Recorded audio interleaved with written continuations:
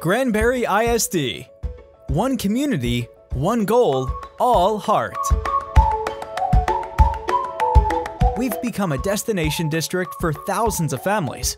They come to Granbury ISD because of our award-winning academic, fine arts and athletic programs, and our dedicated staff. With nearly 8,000 students enrolled in our schools, we are expecting to grow by more than 2,000 students by 2030. That's a 25% increase. The last time our district built an elementary school was 1996. A lot has changed in 27 years, the biggest of which is the number of students who attend our schools. Families are drawn here by our success.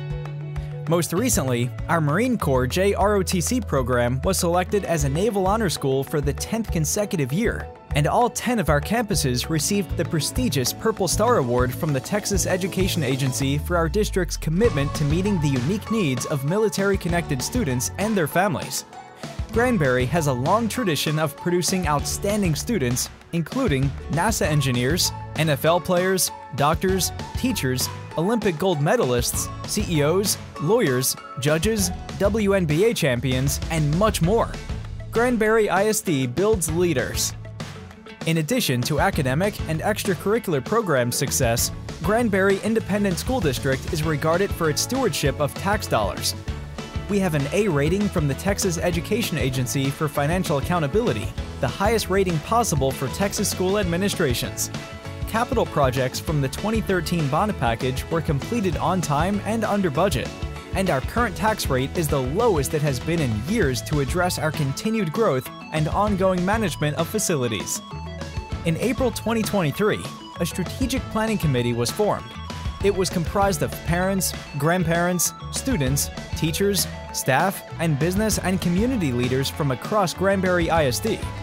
The committee reviewed financial data, current academic needs, projected student growth, toured existing campuses, and sought community input before putting together a bond proposal for review by the Board of Trustees that they believe best represents the needs of the students, families, and taxpayers. On August 21, 2023, the Board of Trustees voted to place two propositions on the November ballot.